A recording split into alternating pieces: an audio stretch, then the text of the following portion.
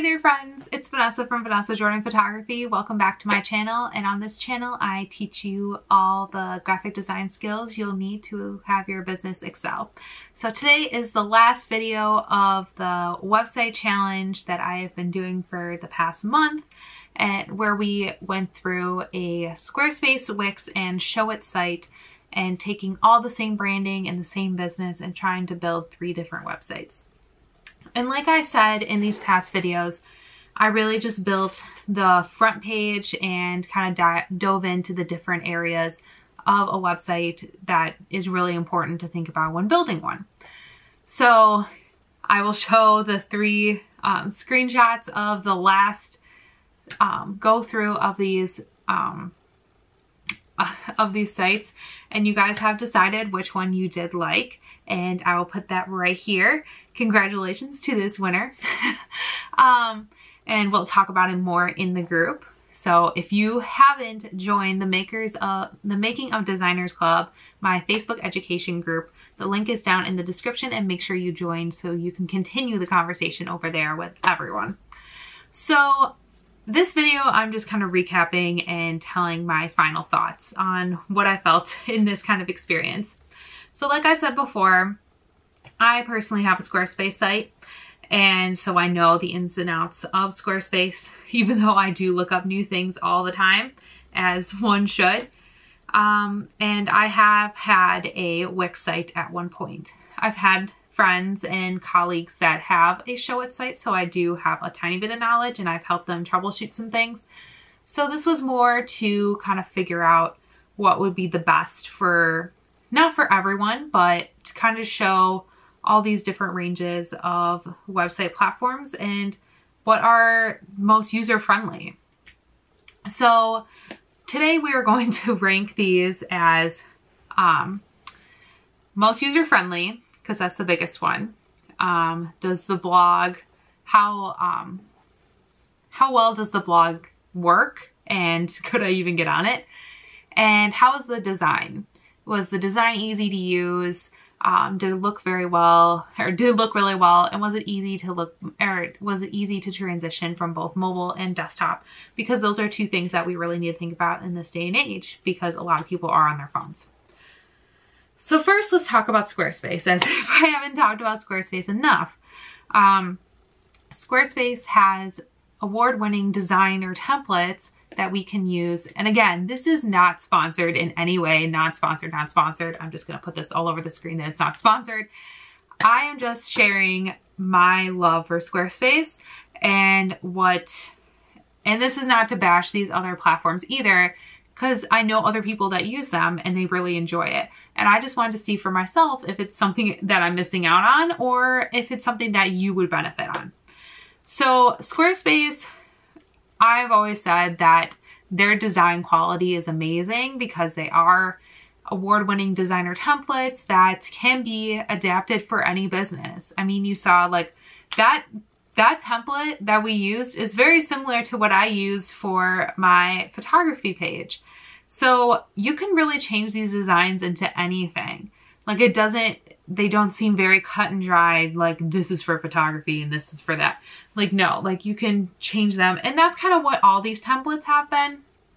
But there are elements that already dropped in that you may not need. But that's with any website template, and that's just something that you need to think about when you're going in. That it's going to take work, and it's going to take time. So I think Squarespace nailed it on the head for design, and it definitely transitions well between desktop and mobile because you don't have to worry about it. You don't have to design those both individually. As for the blog is very, very easy to use, and you can plan stuff ahead. You could have people log in and type new posts, and they can be reviewed, they can be marked up. Like, this is meant for a collaboration on your blog if that's what you want, but if not, you can always schedule them ahead and just have this wonderful content that's beautifully laid out in the same fashion as the website works. So the website works very similar on how things are configured and laid out as it is in the blog post.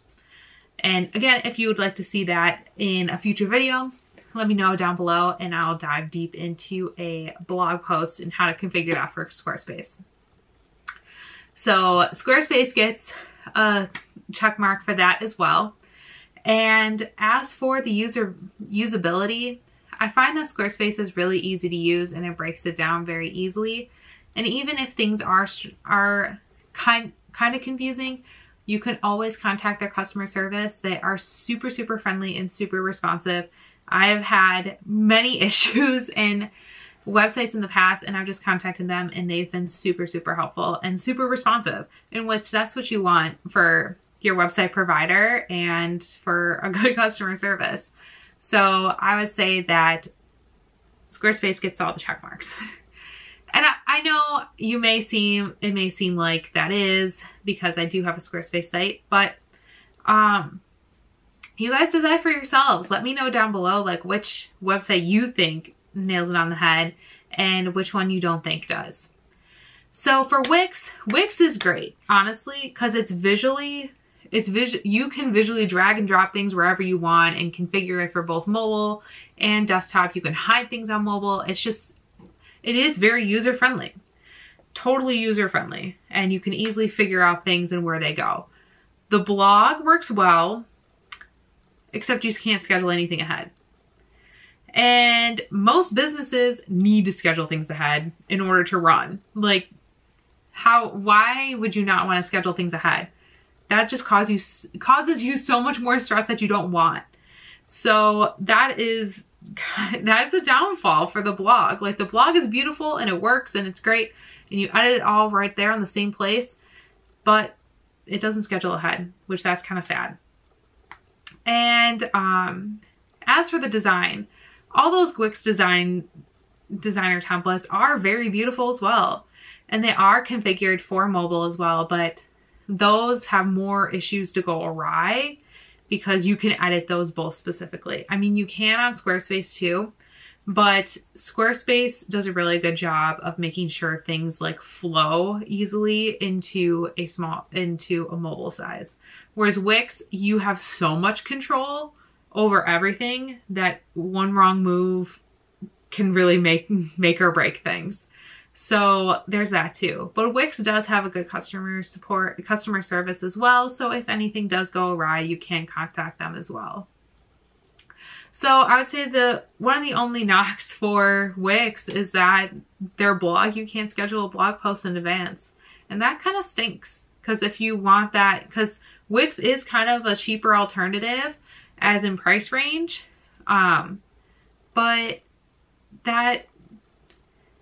But do you want to spend more time on your blog or do you want to schedule it and leave it? So that's kind of up to you. And last is Showit. Let me say, Showit sites look gorgeous. Don't get me wrong.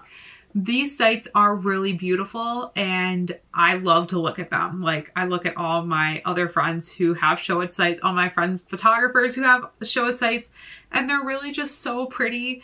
And I'm just like, I want all of that. But that doesn't mean I'm not happy with my site. I am very happy with it. And I'm not jumping ship. So Showit can be easy to figure out, but I feel like it's easy for a designer to figure out. Because as we looked on those panels on the side, it had a lot of pixel measurements. It looked very similar to InDesign, to be honest, like how things are. But another knock about Showit is that ordinary people don't know those skills to really be able to dive in and kind of connect the dots on where things are supposed to be. So it's really meant for you as a business owner to hire a designer to go in and deal with it, and then you maybe do a few tweaks here and there. Which, in all honesty, I would rather be full control of my website and to be able to change things myself. So that's kind of a downfall on that. It's very designer forward, yet it's what a lot of photographer businesses push you to have. And it's just kind of like, well, that's kind of sad. I mean, that's great that you hire a photographer or hire a graphic designer to help you, and that's great to support other entrepreneurs, but if you want to have full control, and especially when you're first starting out, that's not money that you're gonna have. So you may want to invest in a Wix or Squarespace that you know that you can design yourself and you can figure it out yourself. And another knock to Showit is that things get very repetitive. And if you don't want to look at both sides, you have to edit both sides. You have to edit mobile and desktop. You can't just edit one and it'll transfer to the other. Like, they both work almost independently, which is kind of repetitive in my opinion. But I mean, then you can make things very systematic on what shows up on mobile versus your desktop, which is good and bad. But again, that'll be something that you really want to dive into with your designer and have kind of a marketing plan. So I feel like Showit would be like a next step if you really want to go into that strategic planning, but you can go with strategic planning on these other platforms as well. So it's kind of a give and take. And as for the blog for Showit, I couldn't show you it because I would have had to publish the site, and that's not what I'm going to do. And then they would assign me a blog, and that's a separate entity that you need to log into, separate from editing the website. So, and I know you can plan ahead WordPress blog posts, and that's great. That's wonderful. But wouldn't you want to have it all in one place? Wouldn't that be easier? That's just my opinion. Like, I don't want to log into 12 different places to just do different tasks on one website. Like, if I'm planning different Instagram posts and planning Facebook, like, I understand that they can be separate or whatever, but wouldn't you want it all in one place? So all in all of these websites are really, really beautiful, and really, no matter what you pick, you're going to get a beautiful website. Either way, you're going to look professional and you're going to look legit.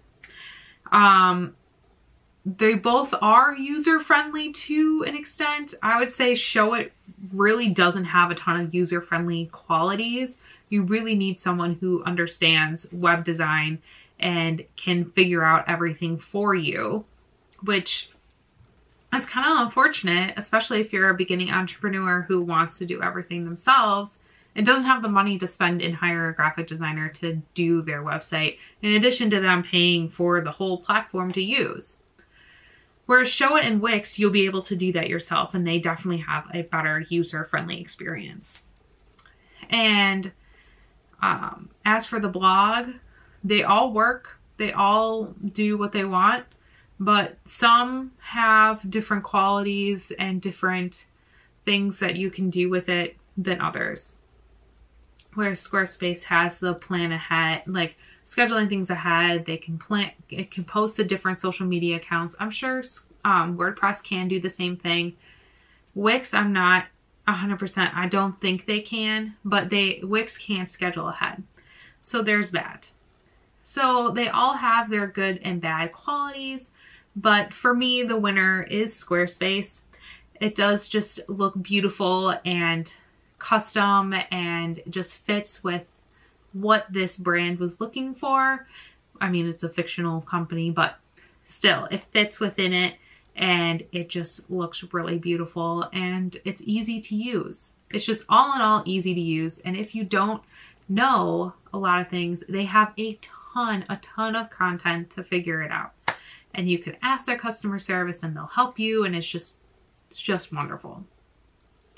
So let me know down below which website is your favorite, and if there were any things that I didn't touch on for these different platforms that you may have experienced in your designing, or that you just heard from other people. Let's continue the conversation and see if we can find the best website platform for you. So I want to thank you guys so much for watching. Make sure you head to the link in the description to join the Makers of Designers Club. You want to check it out and continue the conversation on. You can follow me at Vanessa Jordan Photo on Instagram, and make sure you subscribe and hit the bell icon so you don't miss any new graphic design skills that you can learn to excel your business. So until next time, bye guys.